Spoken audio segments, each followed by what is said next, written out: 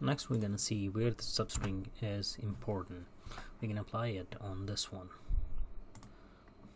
So we execute it, we can see. So now they want the first 2 or 3 letters, right? They want the first letter, they want the first 2 letter or first 3 letter, whatever they want. We can apply it on this field and get the data. So let's write that command. For example, they want the first 3 letters from the surname or from the student name. We write it select. I should have done that. 150. All right.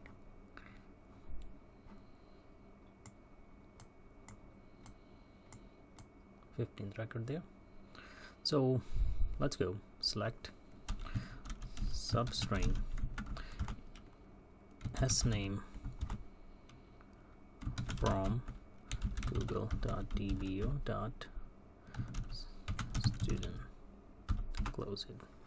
And let's see if we get the first 3 letters of all these names.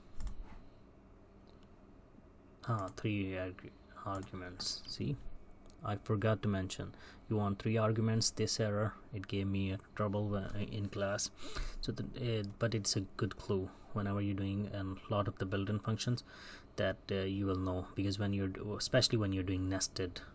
All right, so surname, we're gonna start at 1. We're gonna start at 1 and we want the first 3 letters, and let's go. If I execute it, you can see. So let's further enhance it to do side-by-side comparison. I just thought of that, my bad. All right, so let's do it and write it sname comma and substring. So this will be much better.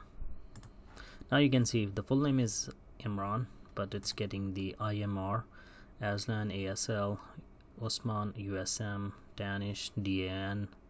You get the idea. So what if they want just the first 2 letters?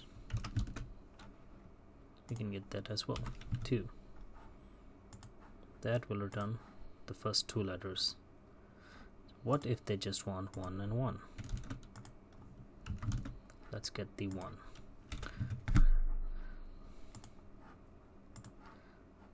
Get the idea?